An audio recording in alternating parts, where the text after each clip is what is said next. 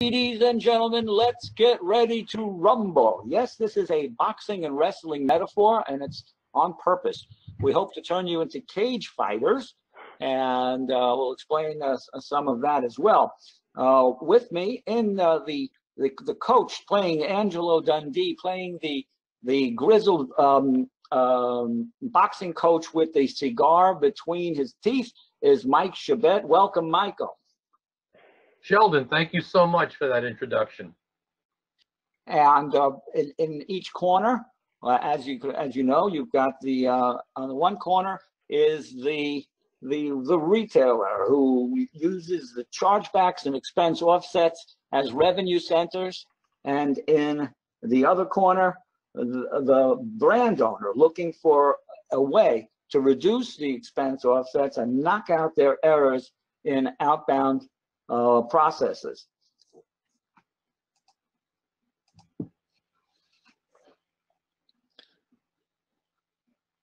Those of you who've worked with RFID or read about it, followed it in the industry, I mean, it brings value in a whole slew of processing areas, whether it's your packing, whether it's your staging, shipping, receiving, all the way down the line.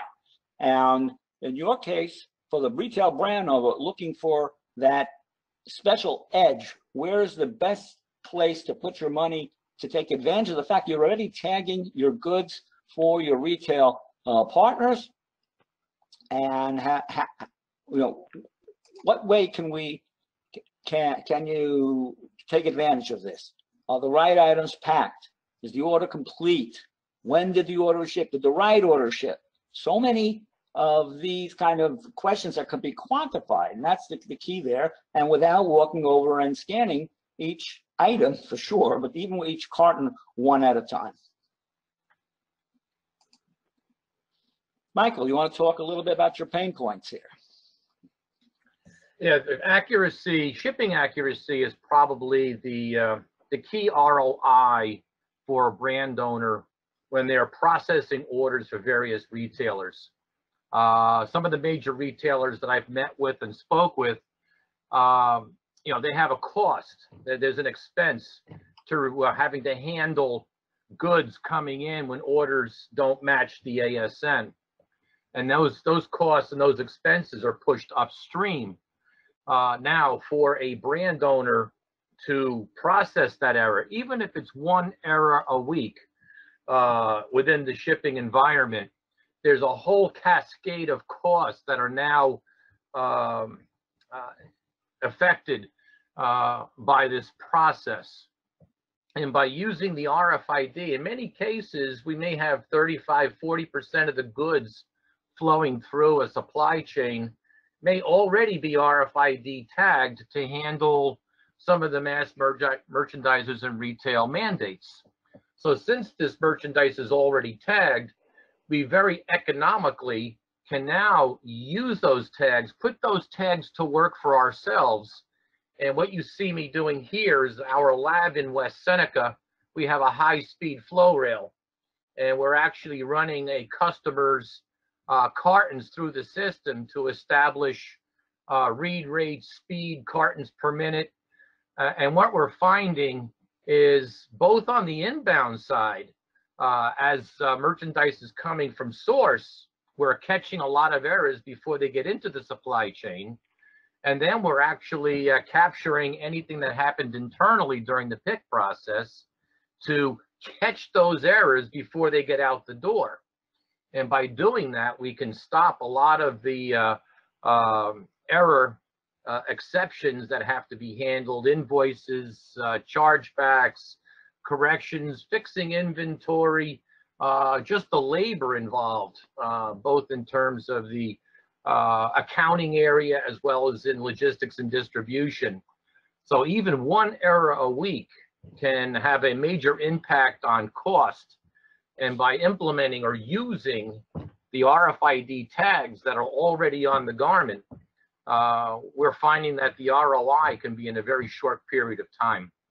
Michael, you want to share with us what is there such a thing as a typical chargeback or a typical expense offset I mean, I've heard it, sometimes it's a carton, whatever the cost of the carton would be, and sometimes I've actually heard it's the order. Could you shed some light on that?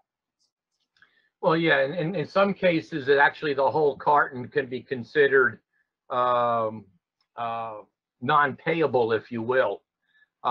In those cases, you've just basically provided some free goods, and now you've actually got to issue a charge back against the invoice against those goods. So it's kind of a double whammy. And in some cases, the order can actually be rejected and returned without an allowance to reship, if you will. So the order can be canceled and returned without being replenished. So yeah, some of these costs can be quite excessive. Thank you.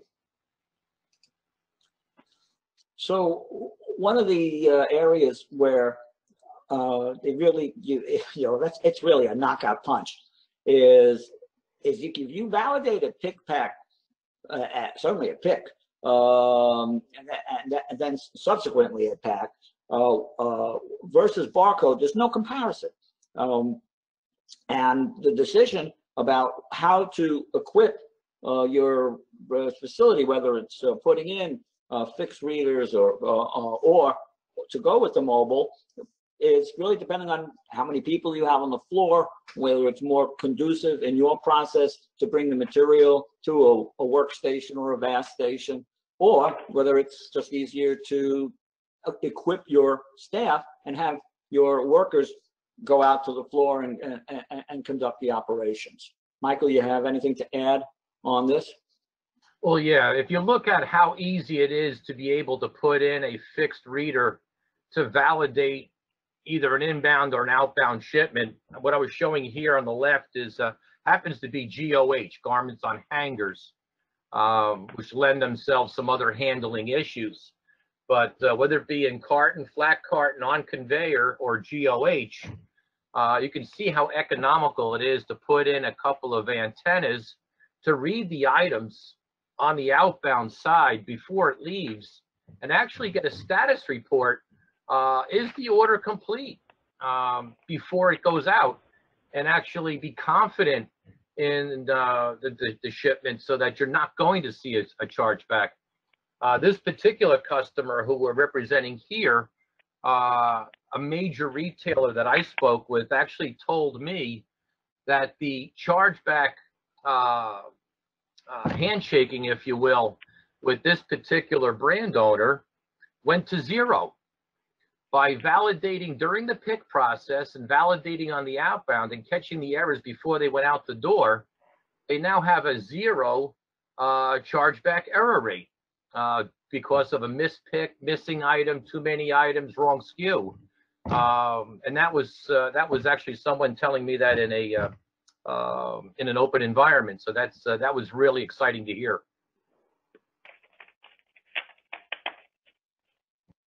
Thank you.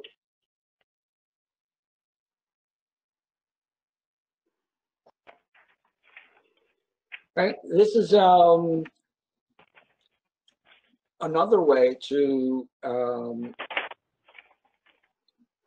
this is what in a fixed infrastructure. If you've got if you have conveyors, either on the inbound or on the outbound, the ability to audit every single item in every carton, as opposed to just picking and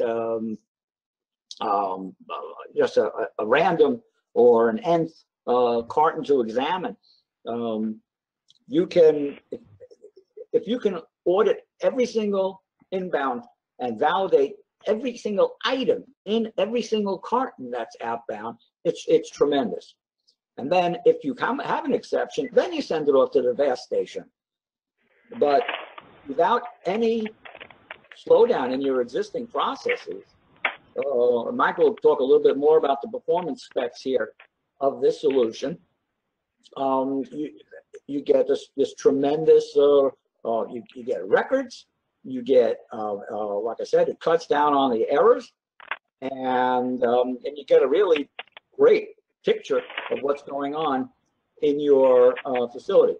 and can be handled both on the ordered inbound from source, we take out that outbound, but not only that, and we record returns as well, because you can just interrogate the cartons when they arrive, and we can decode the information that's inside the carton without opening it. Michael, you have something to add to this particular? Yeah, absolutely, Sheldon. Because what makes all of this work is the establishment of standards. And the standards in an open environment coming from GS1 in terms of UPC, EPC, SSCC, as you see here on the carton label, and GRAI on some returnable assets. What we're looking at here is we have a standard GS1 128 barcode on a carton. And on the outbound side, we're able to scan that license plate at very high speed and do a database lookup on what's supposed to be in that carton and who it's going to. And with a flash of RF, within about 400 milliseconds, I can read every item in that carton and know exactly what's in that carton as it's passing through.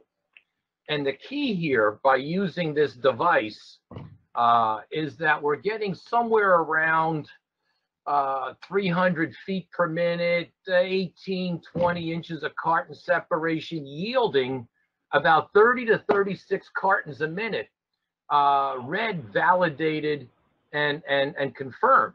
Now, as you see, as the cartons come through, if we have a red light where that particular carton that came from pack had a missing an item, the wrong item, whatever the exception might be, we can actually affect the diverter to divert that box off a line to come around for a second read, or send it to a manual validation station to be quickly corrected so it can get back into the supply chain, get back onto the trailer, which again has, there's timing issues there with appointments and so forth, rapidly fix the cart and get it onto that trailer where it's supposed to be. And then we have the ability of reading items to trailer, again, using a system similar to this, that the correct carton went into the correct trailers. So this is this process autonomously has very little cost in it, and the return on investment, as you can see, can be very quick.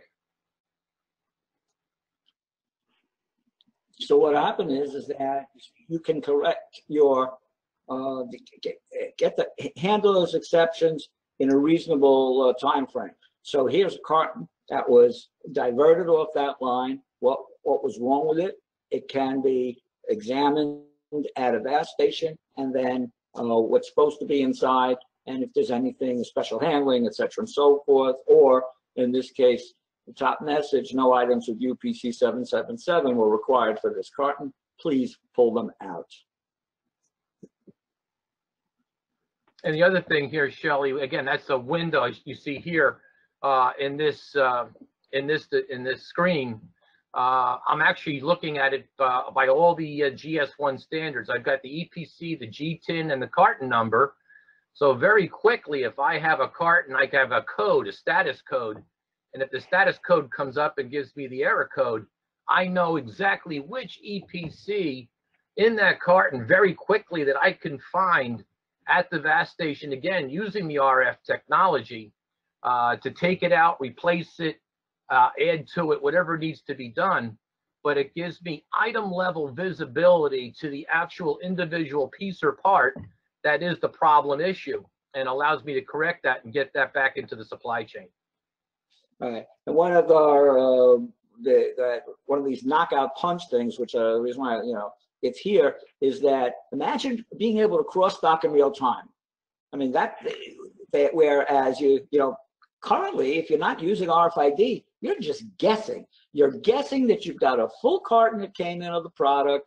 Yes, you scan your barcode and you cross stock it. It goes in one door and out the other door. And what do? You cross your fingers and hope that it was correct. With with using RFID to peer inside that carton, you'll get it,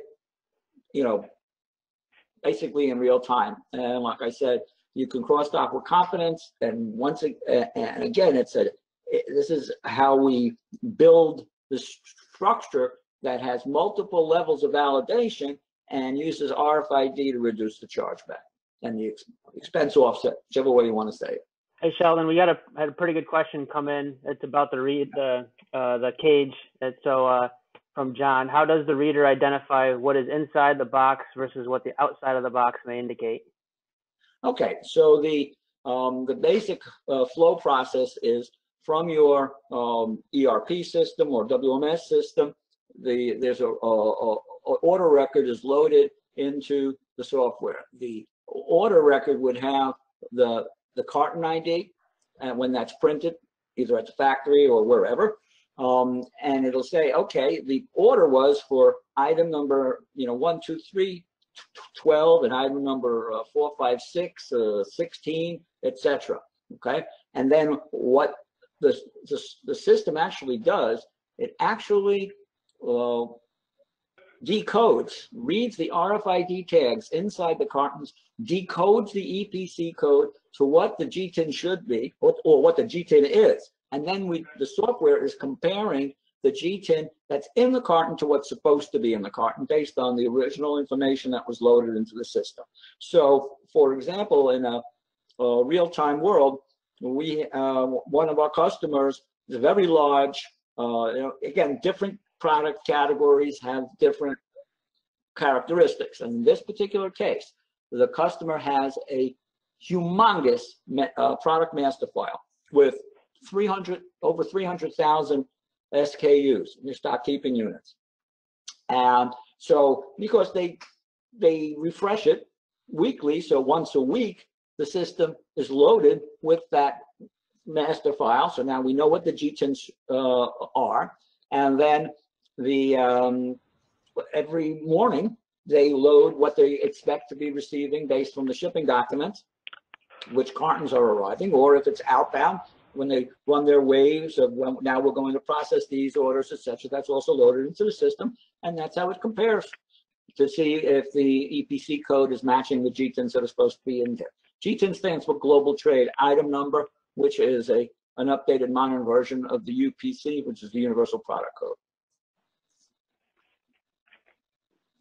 Very good. Michael, talk a little bit about this real-time pick validation.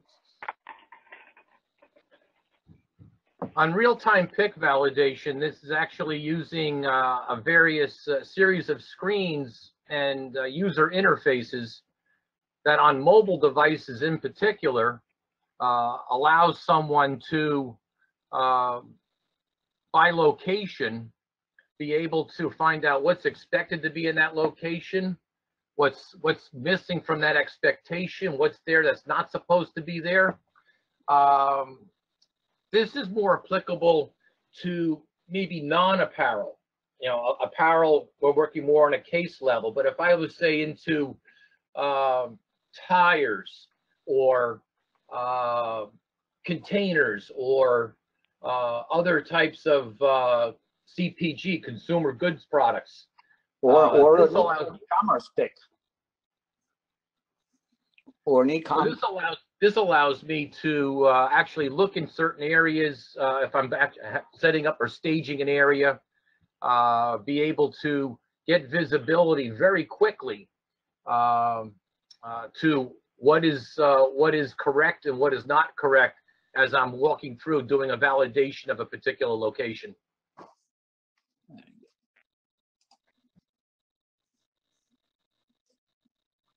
We also have, as you can see here, a number of different types of mobile devices.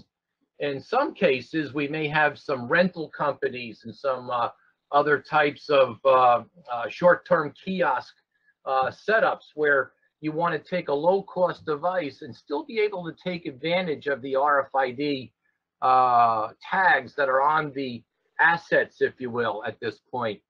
So these are very similar to a cell phone that you can put into your pocket, and it has a very low cost, almost the cost of a barcode verifier. And you can actually move inventory, you can cycle count, you can count all the assets in a particular kiosk. If there's certain items you're looking for that may be in a carton, next to the kiosk. You could use the Geiger counter function. So there's a very low cost of entry in being able to have something you can put into your pocket and still have the ability to go out and use RFID effectively. We have an application called Edge Micro. And Edge Micro is sort of a micro kit that allows you to put one of these things in your pocket and literally travel around and validate, record, and actually, as soon as you're in a Wi-Fi spot, Wi-Fi the information back to your host or your server. So there's many different types of hardware that's now available to support the various software solutions that we offer to perform all sorts of different functions and still keeping it down to a very low cost point. One of the offerings there, for example, if you are in your environment, in your enterprise, you allow BYOD, bring your own device, then there are third-party Bluetooth RFID sleds that work with an iPhone or an Android phone, and they use your existing phone. You have the RFID capability, and that can be shared amongst different users, and it's a quick way to implement giving the people, especially as Michael was pointing out, what if you're going and you want to run your cycle count? Well, it's 800 times faster than scanning every item but barcode one at a time, but you still would like to get the process done as soon as possible, so you bring in a crew instead of 5 people going through the warehouse to cycle count, and it's a very reasonable cost to outfit everybody with these devices. Yeah, on the returns here, if let's say you're not set up with a material handling like a conveyor system or something, and you want so you give them a handheld with the barcode reader or one of those other solutions we just discussed with the sled or with the low-cost little Android device. But you scan the carton, whether it's a return or even a low-volume shipping and low-volume receiving, scan the barcode, and again, it's the same function that's going on at the cage. The difference is the cage is doing it at high speed, at 300 feet per minute.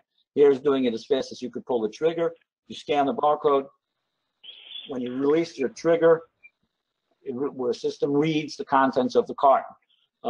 You can move that contents of the inventory, cycle count, and the EPC encoding capability. That's what you need to re-encode a tag. Is for ad hoc encoding if your tags are being encoded at source.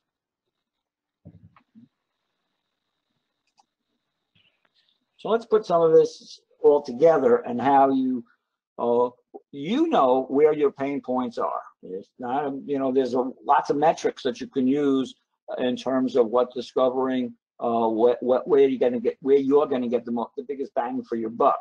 And certain people have more trouble packing. Certain businesses have more trouble picking. Maybe it's such a gigantic warehouse it takes forever for people to walk. Maybe you don't have material handling. Maybe you do. Every flavor is different, and in other words, what determines the best performance improvements, really it depends on your unique requirements. But the question, just sit about, talk to your operations people, talk to your finance people, and just ask them which ones are the most important. Which ones, if we could get a better handle on them, and then we can see, okay, now I know what my ideal number is, and I could like to improve it, and let's see how we can improve it. And sometimes, for example, let's say you've got 12 pack stations, just for argument's sake, for discussion's sake, and it seems to regularly looks like you should be able to get, let's say, 30 cartons an hour out from those pack stations in the existing situation. Okay, and then But 1 out of the 12 is significantly less. For some reason, it's taking that person longer. That person maybe needs more training or something. Or if we can associate some other information, for example, one of the providers, the hardware providers that we're working with, a company called Census, they've integrated video into the RFID readers. So now you can have a video camera that's watching the pack station. And if you notice, you know what? That worker has to walk around the column to get to a tote to be able to fill his package. Well, you know, that's some actionable information. And with the combination of the two, you can really learn some nice insight. But to answer that question, which metrics are most important to you? Almost all of these we can RFID enable and put a read function in there in some way so that at various stages in your warehouse process, you'll know when you know how many cartons are sitting in the in audit, how many are audit is complete, how many are verified, how many are ready to go. There's so many different areas on the taste level. They're received, they're not put away, they're palletized. At each of these stages, that it can be counted. And then the challenge is to come out and say, hey, which is the most, what's going to give us the biggest bang for our buck? And the goal, obviously, is to get the most goods out the door. That's the key.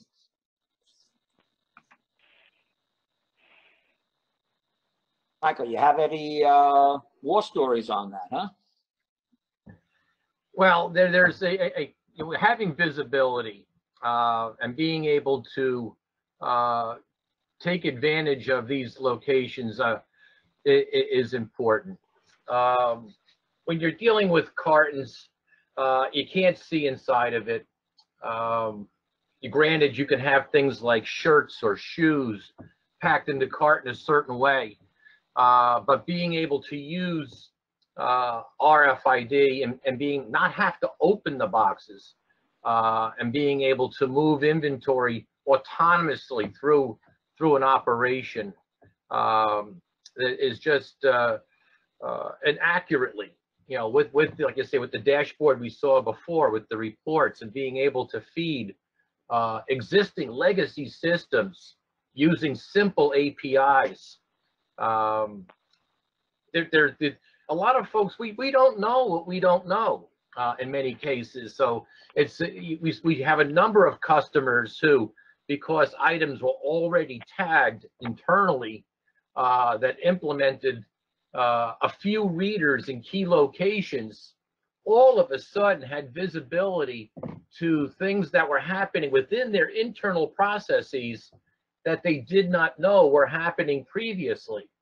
So you start to see things that you normally couldn't see before. And that's the value that RFID would bring to an organization, and then linking that in with the existing legacy systems. Right. I mean, if you look here, I mean, on the carton side, so we can tell, we know when something is packed. We know when something is weighed. We know when it's manifested, when it's on the pallet, when it's loaded on the truck, and when it's shipped. So for each of those, that carton, you would have this string of information, and then now we can say, hey, wait a minute, it's spending too long on pallet, or whichever the once you get a feel for what your normal key performance indicators are. Yeah, you may have an overzealous packer who wants to get his truck filled to release that truck.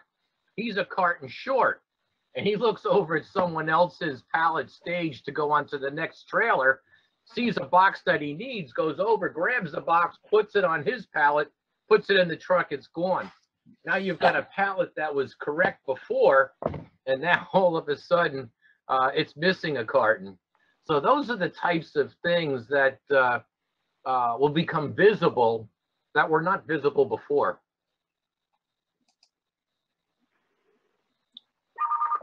In each of the stages, from a reasonable wherever you want to quote unquote get visibility, RFID gives you that, and that's key. That's a real key point, as Michael points out about the visibility, because you can peer into the cartons. There are times where in the past you were happy only with, like I said before, the scanning that SSCC 128 on the outside of the serial shipping container code, and now you actually have a better visibility because you know what's going on inside.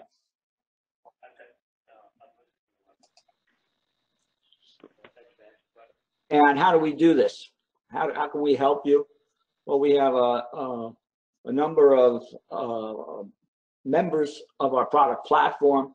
A product that's been a standard in a number of industries for many, many years is a MarkMagic barcode label, electronic forms, and RFID software. This is our output system.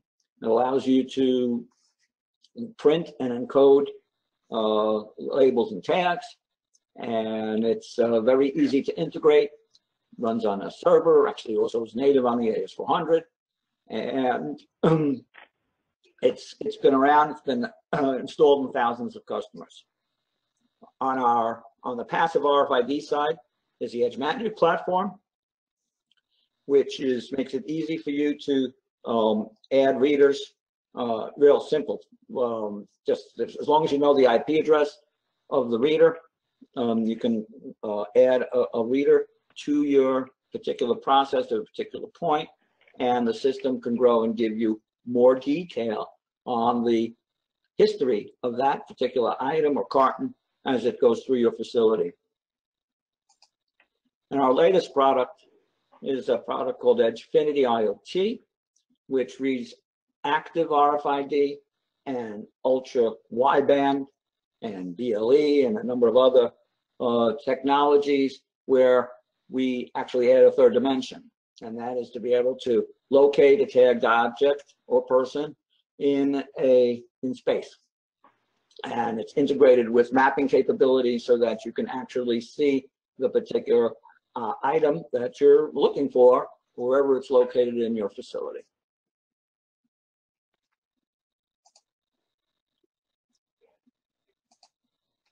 One second here. All of our products are web-based and they're platform independent, as well as EdgeMagic and MarkMagic are also available on the AS400.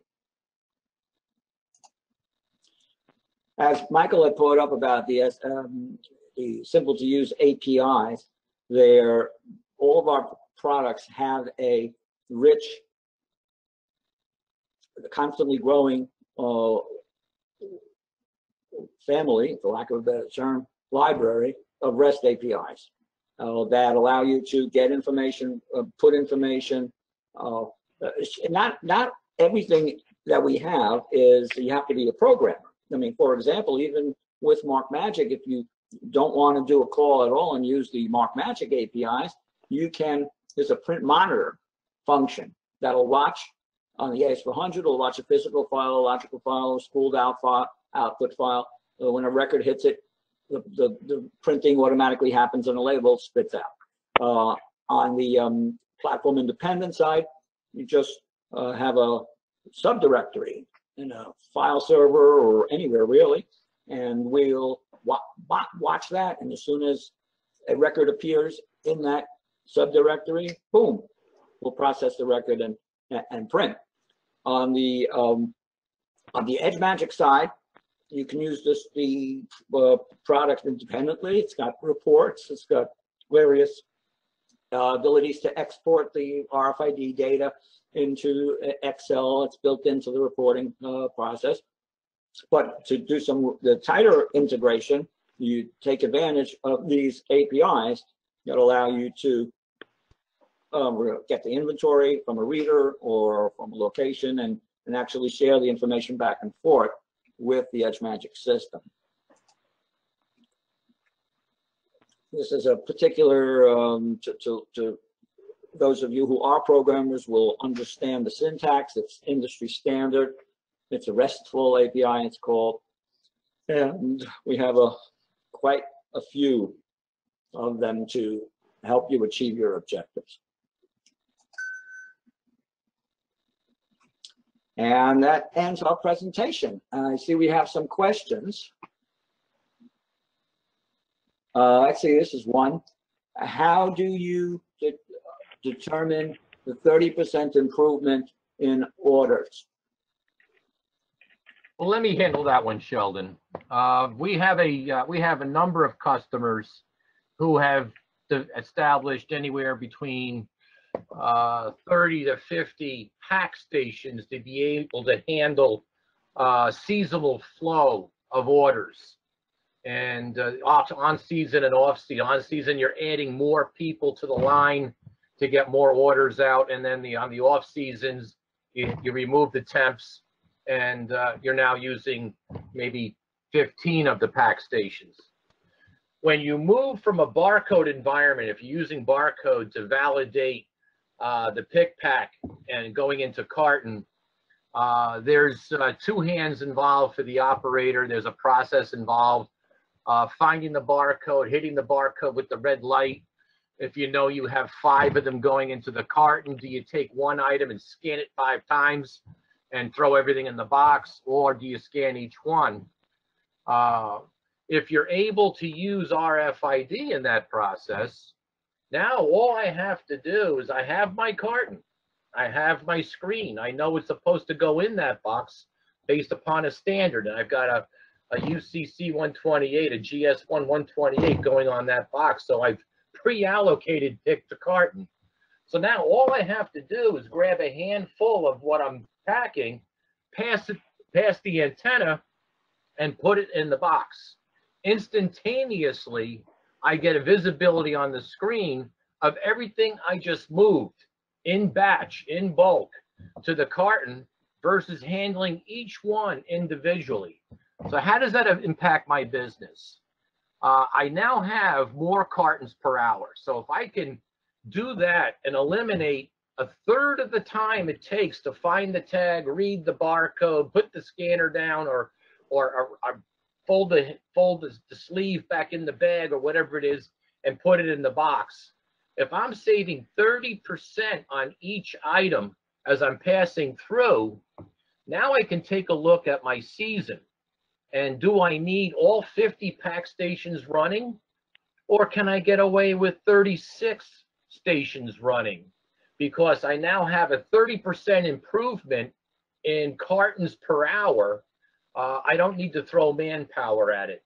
So very quickly, by using the tag that's already there during my pick process, I now already have cost savings in my packing process, and at the same time, by validating, I've eliminated my chargeback situation that we spoke about earlier. So you can see there's a two-handed punch. There's one on the chargeback, and then there's the accuracy and the speed by which I can fill cartons to order and get those cartons out the door by reducing the amount of manpower and still getting the same cartons per hour. Very good. Thank you, Michael. Here's another question for you. If the items need to be pre-tagged in the carton before the carton is sealed, how do you know that the right items are in the carton? This goes back to the original tagging. How do we know that the product is tagged correctly? Well, that's the whole value of the inbound audit, and that we spoke about earlier, typically using the cyber cage or the handheld device when the cartons are first coming in. If I can capture that tagged error, and that's one of the things we found that a number of key brand owners is that items coming from source can be mistagged.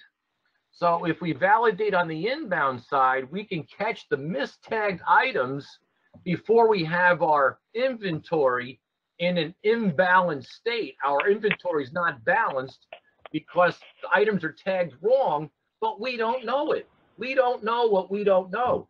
And it's only by reading the items as they're coming in and validating that the order's correct, and then being able to identify the item that's the exception and finding out that the items have been mistagged or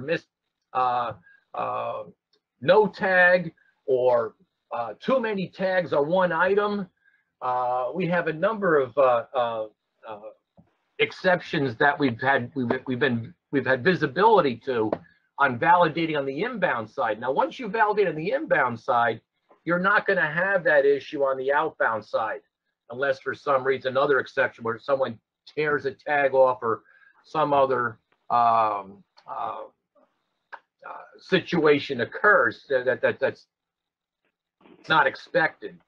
But by validating inbound and doing this on the outbound, and that's why that major retailer came to me and said this particular brand owner went to 0 chargebacks by doing this process.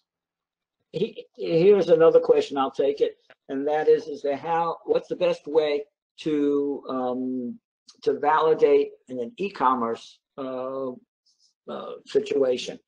So I mean, we were at a customer where it's a very famous website catalog operation, and they've got a pretty extensive setup where they are doing validation with the barcode, and what each the order is packed. It goes into a conveyor. There's maybe about 8 or 10 pack stations around the conveyor. It's not in a very large packing area. But then what happens is there are 3 chutes, for lack of a better term, one for FedEx, one for UPS, and one for the United States Postal Service. And when it gets to the end of that line, they had a human operator who's throwing it into the chute. So we put in a system where we tag the order and we're validating it, and we make sure it goes into the right chute that way. In other words, he's still doing the throwing. There was no automated system putting in, but if he throws the wrong package into the chute, a light and a siren goes off and prevents that. So this way, it was just one reader that was put in. It wasn't a very extensive implementation, but we're able to validate a whole room full of packers for this website. Are there any others there, Phil? Yeah, we got some basic ones. Here's a real straightforward one. How do you measure ROI, just overall? That's from Megan. Okay. Well, thank you, Megan. The straightforward one is you go speak to your folks in accounting and say, how much did so-and-so charge us last year? Total up all your expense offsets. What was that chargeback number? And people are, on one hand, you say it's the cost of doing business. And listen, some of them are not going to be improved by RFID. If you were supposed to put it on a hanger and you didn't, if it was the wrong color hanger or something like that, or if you had an accounting issue, obviously those expense offsets are still going to occur. But the ones where where you made a mistake and sent out the wrong goods, you're going to have a number for that. And it could be, maybe you're only doing 1% of errors, but if you're a big enough operation, 1% could be $10 million or a significant chunk of change. And that's where, once you have that number, you actually have your budget. And meaning that we've seen ROI anywhere from 6 months to 2-3 years max. Because it's based on that number. By cutting that number down, that customer that Michael referred to before, that brand owner, he went to 0. So he basically, that was such a positive impact to his bottom line so he not only cut down on the cost, but he also made the full sales that he was planning on getting. Right, that was what the original plan was. So it actually gave them a double boost, both a reduction in the cost as well as an increase in sales, which far offset the initial investment in the system. Any others, Bill? Yeah, I see we're creeping up on an hour, so I'll give you this one as we get quite often. How do you suggest we get started? All right. Well, Michael, you want to talk a little bit about how to pilot, how to roll out from a pilot and then take it to production? Well, there's a number of prerequisites we have to take into consideration before we implement. And one is, are the items being source tagged today? do I have items coming through that are already tagged? What percentage of that? So if it's already coming in, it's very easy to put together a set of readers and antennas at key points and start establishing some metrics, if you will, whether it be receiving or put away or QC or whatever it might be. If you don't have any RFID today, the best way to do it is on the inbound side. When you're receiving, you've got to handle it, receive it anyway, typically in a manual process. So at that point in time, if it's barcoded, do a scan and encode with an RFID tag during the receiving process and start that value there.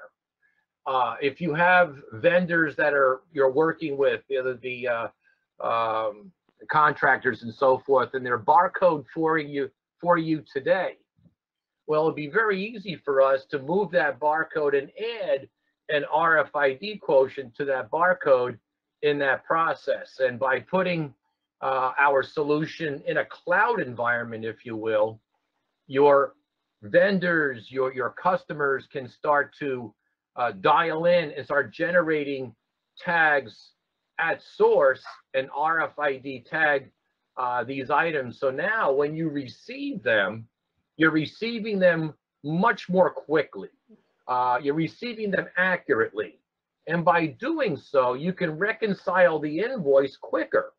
So in working with your sources and having them add the RFID component to their existing labeling schema, they'll get paid quicker. And when you get your money quicker, when you get paid quicker, there's an ROI there as well. So there's a lot of benefit in doing that. And typically in phases, you'll do a phase one first. You'll find that one area where it takes a lot of manual effort to handle and to read and to check off and verify. And you start there. And then you can start pushing back. And as you see, we can actually move with passive RF and actually mix that with some active tags. So if I have transport mechanisms, I have pallets, I have carts, if you will, I can put an active tag on the cart, associate passive item to active cart, and get visibility on the screen that we're looking at and actually seeing it move through the facility. If I was like a museum where I have some high value assets, and certain times I need to seek and find a specific piece of art, it's very difficult to find that. If I'm moving art from one facility to another, one location to another, I can put that on a transport device with an active tag and actually watch that move. So there's by mixing a lot of this technology, starting with a phased one, let's get your feet wet first. Let's get the items tagged, and let's get that initial benefit and that initial visibility. And then once we become comfortable with that, light bulbs will go on and they'll actually show us where we would like to add that capability to other parts of our business. Thank you.